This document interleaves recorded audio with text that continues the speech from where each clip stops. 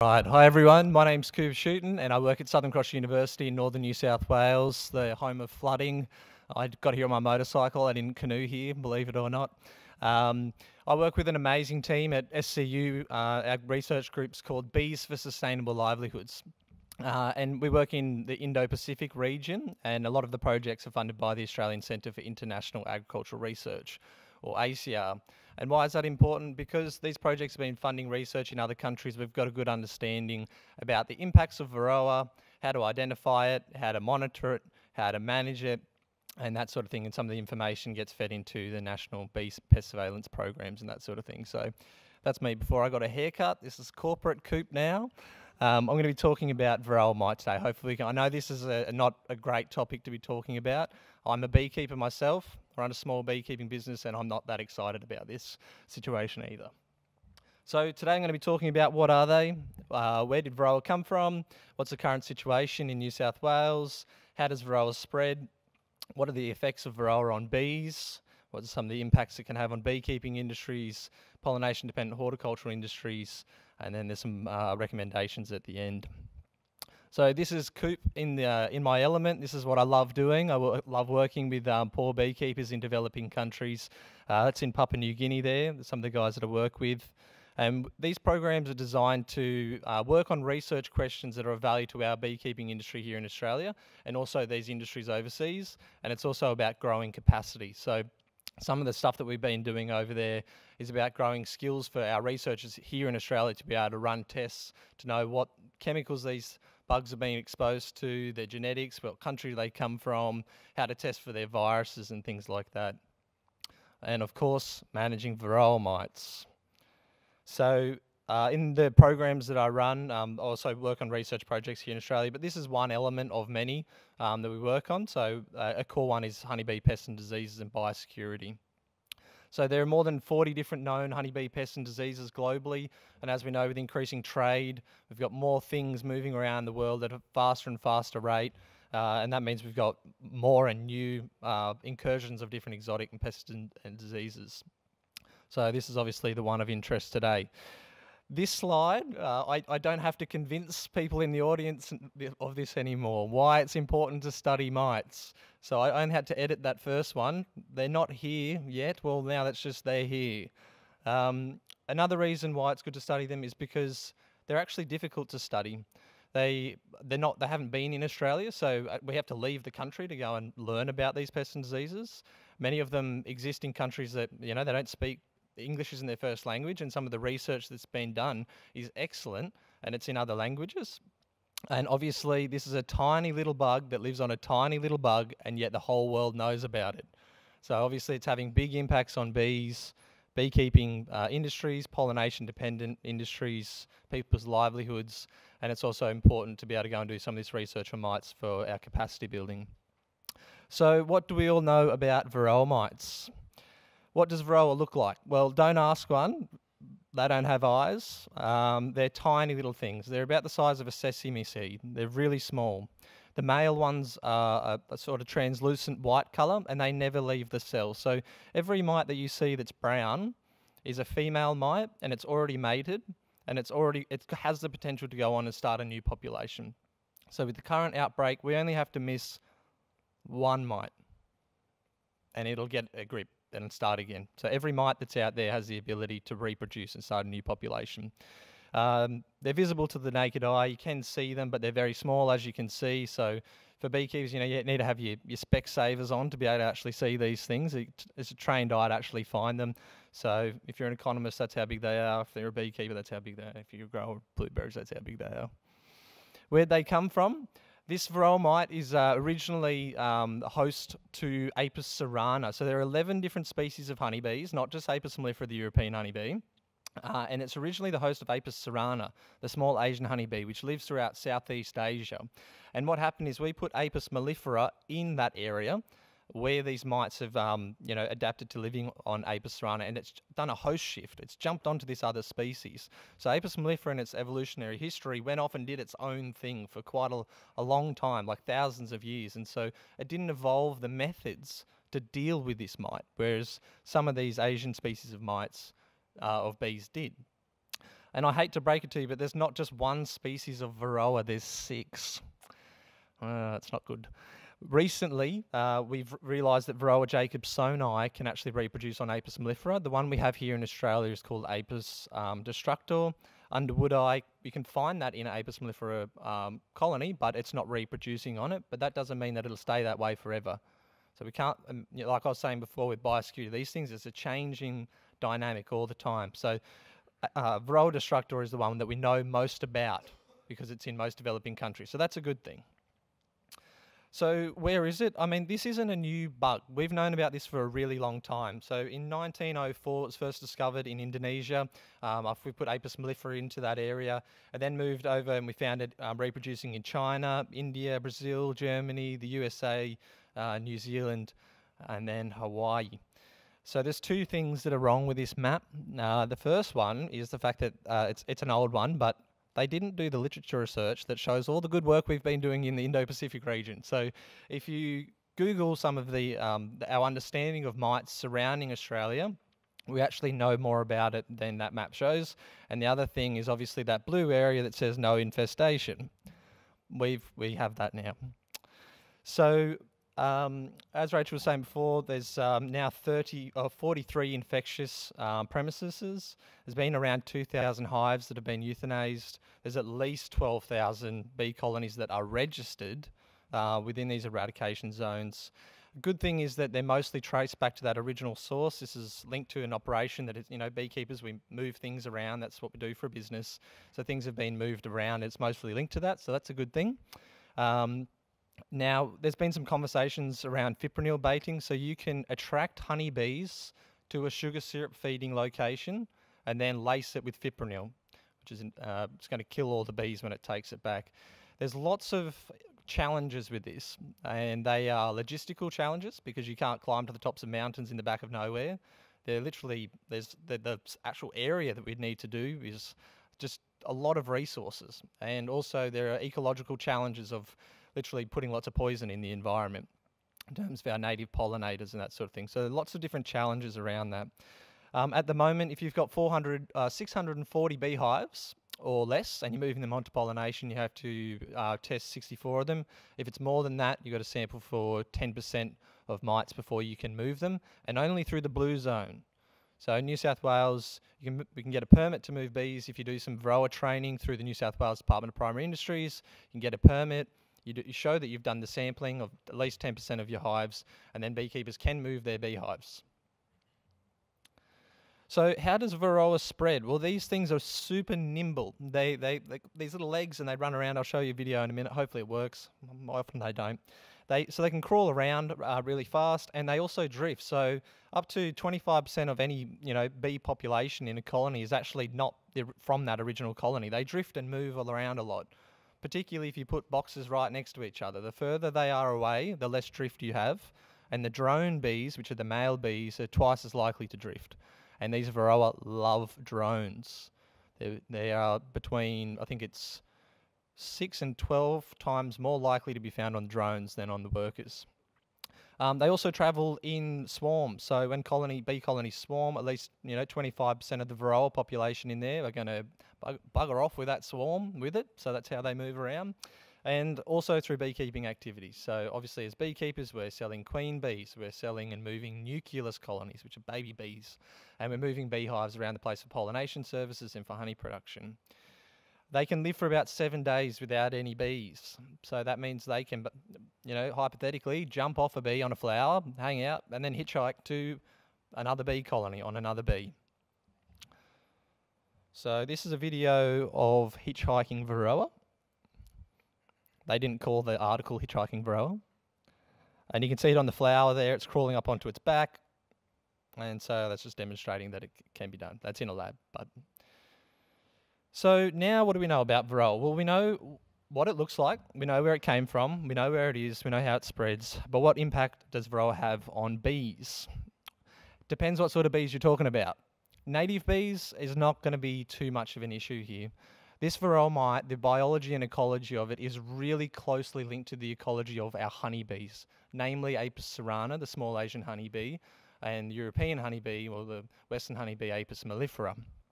So it can't reproduce on our native bees. So it's not going to be too much of a problem. There are some studies that show that some of the viruses can actually spill over into other insect pollinator communities. And this happens not just from bees, but from other insects as well. The main one that we're worried about is deformed wing virus. We don't think we have that in this incursion that's come through, which is really good news. And I'll explain more about viruses in a minute. So it's possible for virus spillover. The impact's probably not going to be that great. And it's actually possible that because the impact that Varroa is going to have on some of the feral honeybee populations, there may be less competition for these native bees in their natural environments. So for honeybees, how do these mites impact on them? So what they're doing is they're basically feeding on the brood, they're chewing on the pupae as it's developing, they're spreading viruses, makes them really deformed and weak, they don't live as long, and then the adult bees can't fly and collect resources, the population declines, honey production drops, their health declines, and the colonies die. So this is a video of Varroa, and you can only guess how many flowers that bee is going to be visiting. It's a really sad sight for beekeepers, opening your hives and looking at your brood chamber, which is where all the baby bees are being born, and the brood patterns are just looking terrible. They look like they've been shot with a shotgun.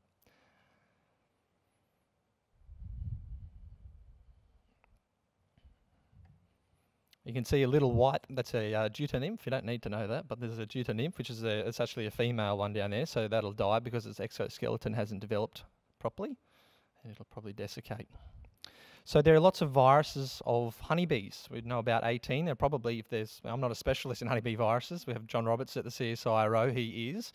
Tell you that there's probably a lot more, they just don't have names. But these are some of the main ones that we know of that impact on bees around the world. There's 7 there that are in red that are some of the worst ones. And the ones that I've got asterisks next to, they're the ones that we have here in Australia. And these mites are going to be spreading these viruses around. One of the worst ones in the world that's been associated with major colony losses globally is deformed wing virus, so we're really hoping we don't have that. So you don't have to read all that. I've done the reading for you. This is just a bit of a literature review. So just so you know, the next points I'm going to show you come from all these papers that I've summarised for you during my free time. So the effects of Varroa on honeybees. They spread, activate, and exacerbate viral infections. There's 3 different things going on there with those viruses.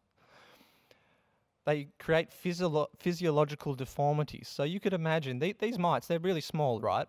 But they're one of the largest ectoparasitic mites relative to their host in the world. It'd be like me having like a plate-sized tick on me. Imagine if I was a baby. That's not good news. So you can imagine when these things are actually physically biting them, if it's an antenna, their antenna are actually really important to a bee. It helps them, do lots of things. If it's an eye or a leg, so they get bitten and it deforms their bodies. They have a significantly reduced life expectancy. They don't live as long, so the population declines. It reduces the fat body tissue. These are insects. They don't have a liver. The fat body is their liver, so that means they are much more susceptible to pesticides. They have a diminished immune response, so they're more susceptible to other diseases. They have a reduced weight and size, reduced sperm in the drone populations and flight performance. They have impaired flying abilities. It affects their ability to learn. Bees are incredibly smart. They can actually solve really complex things. And they have smaller hypopharyngeal glands, and royal jelly is really important to bees, and also their mandibular glands. They don't talk. They use pheromones to communicate. They're social organisms. They interact they're a super organism. This is how they communicate. The pheromones are really important to their communication. But the effects of Varroa on individual bees cannot necessarily be directly translated to the health of a colony. It doesn't work, it's not that simple. So the effects on honeybee colonies more broadly, the research shows that these colonies become much smaller. They're not collecting as much resources. They don't have as much honey, they don't have as much pollen, and that's their main food sources that keeps them healthy, and there's less bees in there. They exacerbate spread of disease not between just bees, but also between different colonies. They're much more likely to die. That means if they have American foulbrood disease, which is a fatal disease of honeybees, there's no treatment for it, then if that colony dies, it'll spread and exacerbate other pests and diseases within the apiary. A large population of the workers are inactive. They're just hanging around. They're not feeling too well. There's significantly higher rates of queen supersedure. And we describe a bee colony, when it's got very high numbers of Varroa mites, as having parasitic mite syndrome, which is characterised by having low bee population, patchy brood and crippled bees, and this decaying larva. Some of the effects on beekeeping businesses. So one of the main things that this is going to do for beekeeping businesses is it's going to really increase your costs of production, namely because of labour, because you have to go out there and monitor how many mites you have in the hive. Now, where are all these beekeepers' hives? They're not just at home. They're distributed all over the place. It costs a lot of money. Has anyone been to a petrol bowser lately? I have. It's very expensive to get around. It's going to increase your cost to get out there. You've got to go out there more than 2 or 3 times extra per apiary. It's a lot of travel. In New Zealand, most beekeeping operations had to employ an additional staff member whilst reducing the number of colonies they had, just to monitor for these and manage these different mites.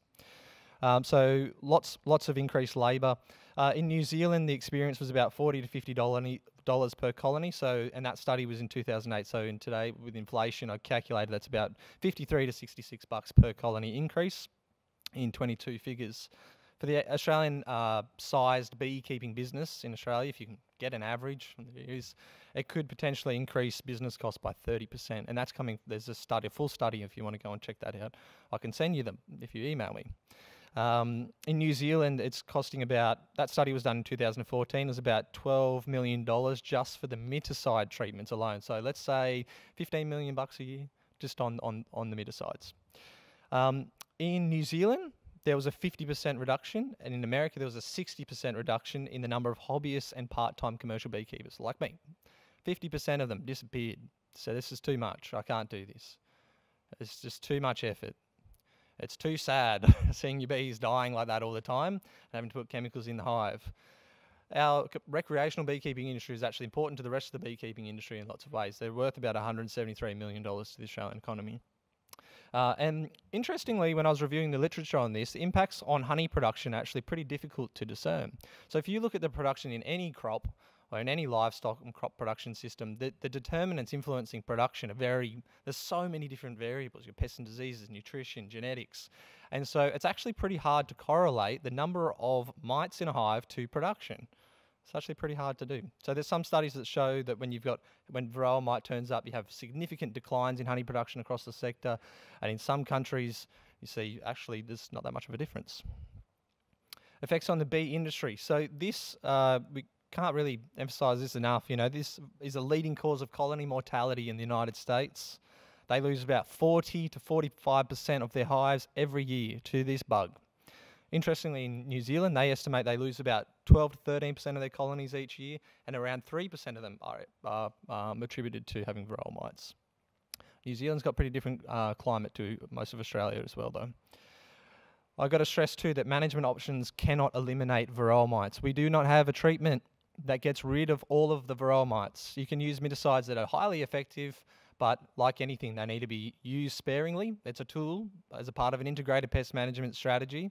And that's idealistic in lots of ways because we want to be doing that, but it can also be very difficult to do that because of the costs associated with it, actually going out there to do those sorts of things. So we can't eliminate it, we can only manage it below economic thresholds. In New Zealand, the research was showing there that the hive numbers actually remain pretty steady. So New Zealand got Varroa in the year 2000, but the number of registered bee businesses halved. And they've seen about a 2% decline in New Zealand, and there's little change in the number of hives in the USA.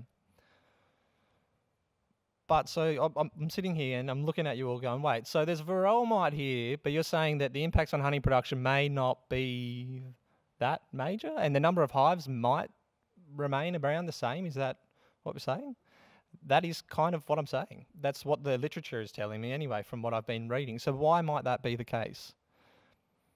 It's a really common misunderstanding for lots of people around the world in terms of the Save the Bees movement, in terms of the number of bee colonies has actually been increasing around the world. Believe it or not, beekeepers are really good at making bees.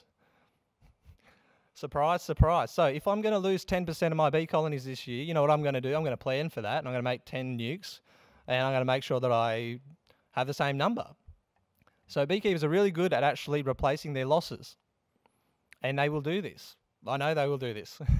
They might reduce it a bit, but they will have significantly increased costs to do that.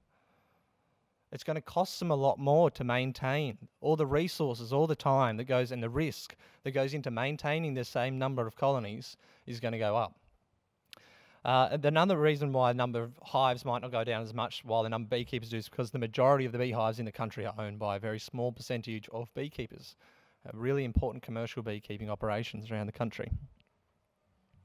Some of the indirect challenges of Varroa mites. So this is more broadly within the beekeeping industry to be supported, but access to floral resources is really important to beekeepers. Without access, not all trees are of equal value to bees, as we know, and beekeepers having access to different floral resources is really, really critical to them being actually able to provide you with a service that meets the standard, really good, healthy, strong bee colonies.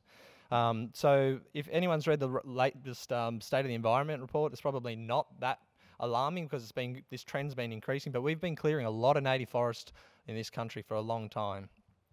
There are other pests and diseases, and I've also highlighted exotics, so there's a little bit of bad news at the end of this bad news story. And I just wanted to highlight some of them too, because it's not just the end, just now that we've got Varroa, we can just give up on our biosecurity programs. We've got an ageing industry, believe it or not. I'm actually 65. I just eat a lot of honey. Steve's 200. And interestingly also, if you look at other industries, what happened in these other countries when they got Varroa? What happened to New Zealand and the market there? After 2000, if you look at their exports and the money coming in to beekeepers' pockets because of the Manuka boom, because they had amazing marketing strategies, their income went like this. Are we going to see a similar situation? In America, they had an amazing boom in the horticultural sectors. That influenced beekeepers as well. So there's other things that are going on. We can't just assume that things are going to play out the same way as in other countries.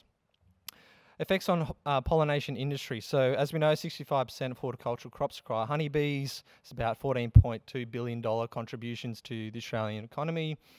Interestingly, same with this honey production situation, when I was looking at the literature, there are actually very few studies that can pinpoint Varroa as being the lead determinant of the effectiveness of pollination. So there's actually not a lot of studies that are out there. This was one of the studies that I did find. It actually showed that colonies that have high levels of mites are less effective pollinators, possibly due because they have shorter flower visitations and lower tendency to collect pollen. They were recruiting more nectar foragers. That's one study. Whenever you find something out in life once, try and replicate it. So feel free to check that article out, but obviously more needs to be done in this space. It represents an opportunity for us to better understand what's going on. One thing that we do know that's pretty clear is that we're going to lose about 95% of our feral bee population. I've seen this time and time again in a number of other countries, anecdotally, from horticulturalists saying, we don't have any bees pollinating our crops, and they were relying on feral bees that were in that area. We know that this will happen. This has happened in other countries, and it'll take about 3 to 4 years for the feral bees to be hit by this. Our bees here in Australia do not know how to deal with this problem. They have never been exposed to this bug, so they're very naive about it. It's going to take them time to learn how to deal with it. So therefore, that's going to increase the number of pollinator hives that are required, because you don't have the feral bee populations that are actually providing a free service. So if you needed, 2 colonies per hectare, you might need 3 because you're trying to replace what's been lost. There'd be a greater number of potentially marginal pollination industries seeking bees. So at the moment they're getting services from some of the feral bees, but now they won't be there, so they'll need to get bees in. So there'll be more people wanting bees. There's possibly, obviously there's going to be a greater demand and a lower supply as beekeepers adapt to this and do lose colonies and change their businesses to respond. So that's going to increase the direct costs of pollination services. The price per beekeeping, per hive, there was a study in 2007 by Cook that estimated that if we got Varroa here in Australia, an increase by $70 to $110. So in today's figures, that's about $103 to $160 on top. In New Zealand, the experience there was in the first 5 years, the cost per hive went up by about 30 to 100%. So see some of the words of wisdom at the end, so let's take these with a grain of salt. Encouraging on-farm floral biodiversity, so for some of our native pollinators is going to be really important, and that can support our honeybees as well, because we're going to make sure that they've got access to good nutrition. Growers using pollination contracts, I don't need to speak more of that because Steve did already, but just making sure that we've got, people that are doing the right thing. We don't want to be spreading viruses around the place and more of these Varroa mites around the place any sooner than we have to. Just making sure that we use best practice. Increase research and development into bee biosecurity, impacts of Varroa management and optimising pollination services. Working closely together with the different sectors is going to be really important for improving business and continuity planning, because there's going to be increased costs for both beekeeping and horticultural industry. So how do we respond to that? And the last thing I wanted to mention too is that I don't think that we need to lose faith in the programs in terms of biosecurity that are out there. I think that actually represents an opportunity to improve, because these are a lot of the pest diseases we don't have yet, which is a really good thing. Woohoo! Some of these bugs here are terrible, and the world's not really talking about them in lots of ways. You might say, oh, well, we just talked about Varroa, but remember there's 6 species of them. We don't want the other 5. Remember all those viruses? We don't want all those other viruses, trust me. You've heard about how bad they can be. That bee down the bottom there, Africanized bee, they're so aggressive they'll chase everyone off your farm if we get them. Good beekeepers, even like Steve, will have to wear gloves. So he never wears gloves. The top right there, Tropicalaps. I've done quite a lot of work with this. This might only exist in low and developing countries, so no one knows anything about it. This is a quick video of Tropicalaps mites, just so that you know. These bugs, they breed twice as fast and they can transmit viruses just like Varroa. We don't want to have these in here. So that doesn't mean we give up on our national pest surveillance programs. We need to learn what happened, learn how we responded, make sure that we're better prepared going forward as well. So I'll stop chewing your ear off about Varroa mites, and happy to hand the mic over to you guys, and hopefully we can answer any questions. Thanks everyone for having me, and I appreciate the opportunity to speak.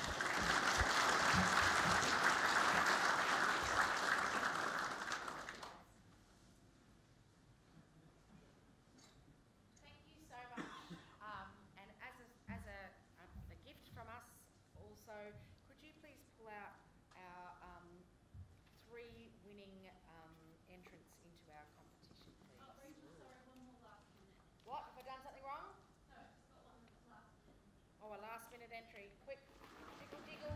Democracy. Jiggle, jiggle. Oh, who could it be? I'm shaking it up thoroughly. Okay, wait, so the first 2 are dolphin hats, and the last one is the hammer. Okay, first 2, so who have we got there? Where's their name? Yeah, is it first place? Yeah, dolphin pattern. First place is Demetrio Bruno.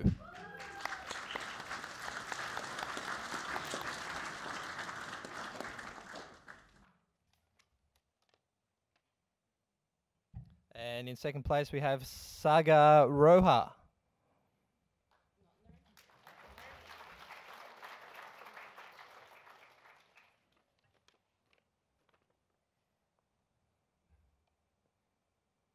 And in third place, we have Catherine Nitz.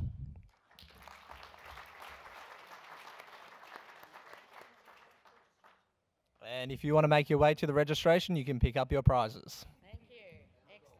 Excellent. Okay, it's time for Q&A. Have we got the special talking cube?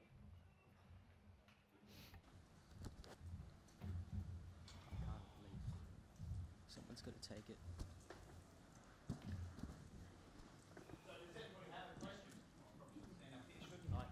Seeing that Rachel's on the stand. Hello, here we go. Thanks.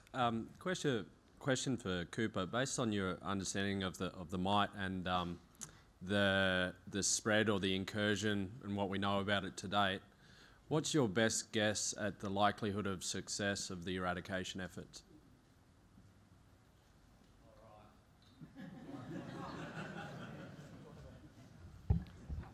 Do we have a sitting down microphone? I'm happy to get up. So the question was, what are the chances we're going to eradicate this?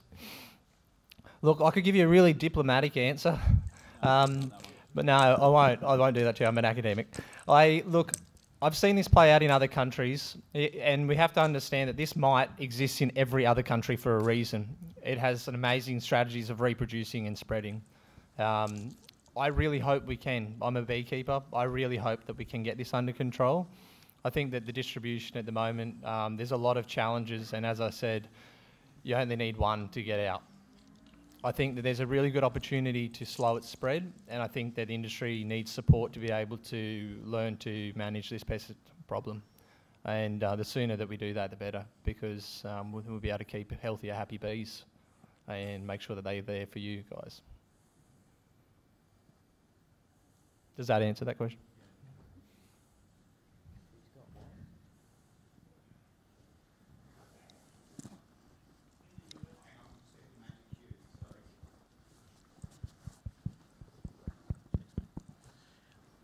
On your slide in the US, it said the bee population hasn't sort of decreased as much compared to New Zealand. Why is that? All right, so is this on? Yeah.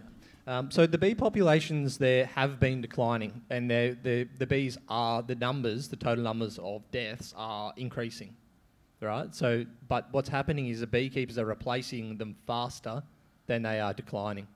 Does that make sense? So the Varroa is killing a lot of bees, more bees than it ever has, and it will kill a lot more bees in Australia than what we're losing now.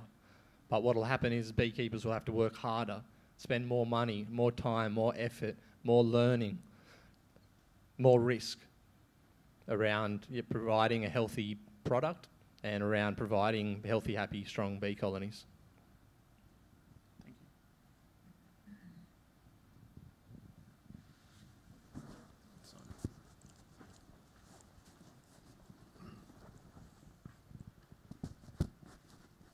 Never used one of these.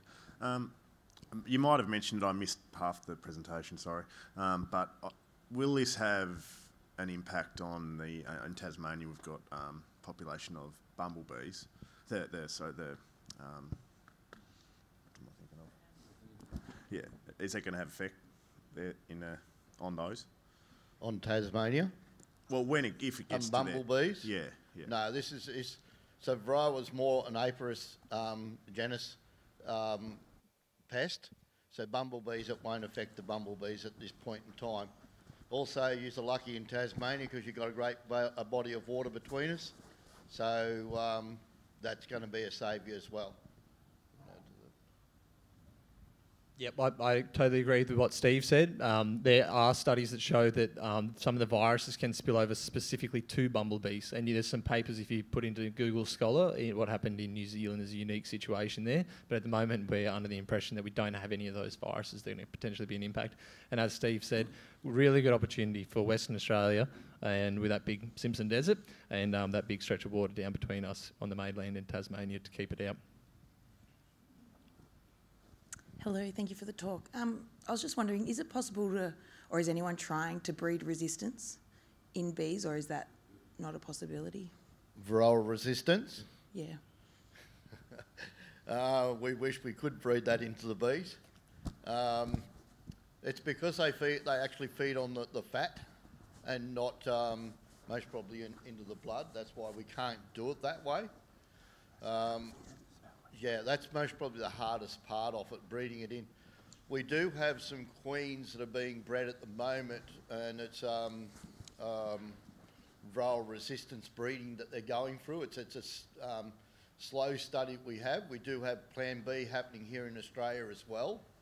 So what we're finding is it's not a Varroa resistance that they're breeding, it's a hygienic that we're trying. So the bees clean themselves more, and that way they knock the mite off themselves. So we're going that line of hygienic instead of actually resistance.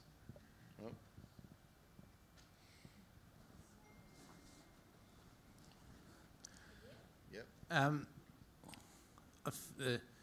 found that really fascinating, the presentation. You alluded to the fact that apiarists have got to work a bit harder now to keep up with bee populations, but also the loss of feral bee populations around. I was just wondering how well industry is situated to increase that capacity.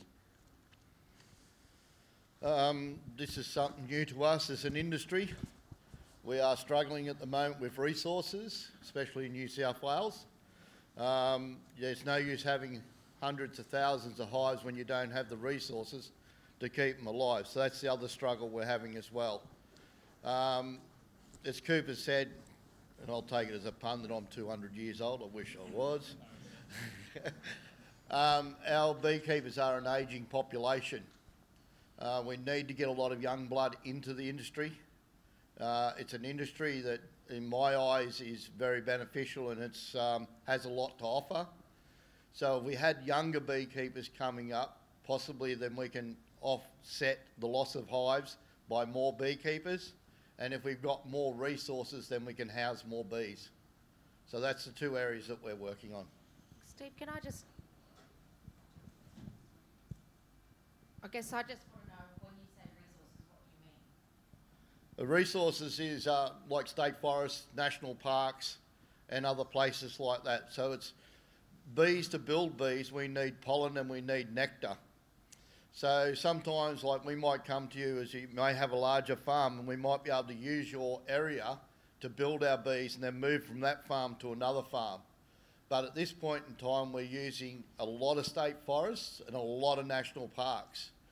I'm just going to throw a little thing in. Imagine now if foot and mouth hits to Australia. That shuts us out of all private lands in New South Wales or within Australia. Our resources goes from very large to very, very small. Then we go to supplementary feeding. That's really hard. Another added cost. Yeah, I've got another question. So you were saying that the Varroa mite's coming from Asia initially, and that some of the bees in that region of the world seem to be a little bit more tolerant of it. Do any beekeepers in Australia have, I guess, some of those genetics and breed hives of that species of bee? Like, is that something that could be increased as part of the industry? Okay, when you're breeding for Varroa resistance or along those lines, you need Varroa here so that we can test it.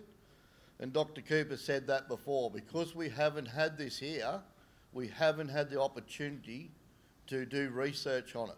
So that area we're behind the eight ball, we're trying to get like onto research that's overseas, that's going to give us our study here, and then we can like utilise it here in Australia. Just bee breeding for Varroa tolerance. No, really about having the bees here. Can we breed it up? Do research. I don't know if we could get that microphone turned up. I have really bad hearing. My bad. I think the question was related to Varroa tolerance breeding stock here in Australia. Can we improve it? Sorry if I've missed the question. So we've actually had some recent invitations. So because our Australian honeybees haven't had exposure to these mites, like Steve has said, they don't have that ability to withstand them. In other countries, for example in Russia, there's a longest living population of bees that have been exposed to these mites. So some of the genetics there bees have lots of different mechanisms that they can implement to actually try to deal with Varroa. Part of it is grooming themselves, so grooming behaviour. Some of it is that they can detect the pheromone inside the cells and detect that there's a Varroa mite in there. There's lots of different strategies that can actually be put in place to actually, improve hygienic behaviour, like Steve was saying. But it's going to take time, and it needs to be under selective pressures. So we need to have a Varroa mite population established within some of our really highly performing bee breeding operations to be able to improve the stock. And part of the challenge is, even though some of the genetics in Russia, for example, might have developed this over time, we can't just import that semen here that easy, because even semen is not panacea, because there are viruses, and we don't want to import them. So that can be a biosecurity challenge.